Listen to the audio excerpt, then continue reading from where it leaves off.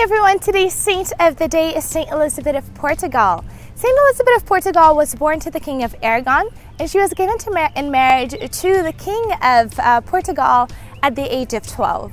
Now this man was not faithful to her, but she remained faithful to him, and she actually brought God into his house and into his home and into his kingdom.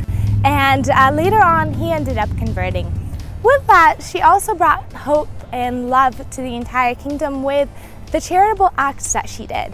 And one thing I found really interesting and notable about her is that she allowed God's grace to show through her wealth. So a lot of times we associate being rich with something negative, as if it's something ungodly. Well, that's not true. We can use our wealth, just like she did, to help God's people. And we can use our wealth in different ways. When we're talking rich, we're not just talking about money.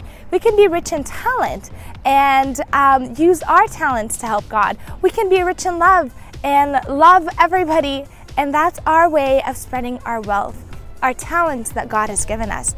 We can be rich in or abundant in, maybe we have a farm and we have a lot of fruits that we have. Maybe we can share those. And so let's look at this saint and consider our own wealth and how can I share? Yes, she wore pretty clothes. Yes, she probably went to balls and parties and everything that a royal person would do. But she did not worship these things. She worshiped God, and that's what turned her into a saint. So today I ask you, what is preoccupying your life? Is it God or is it wealth?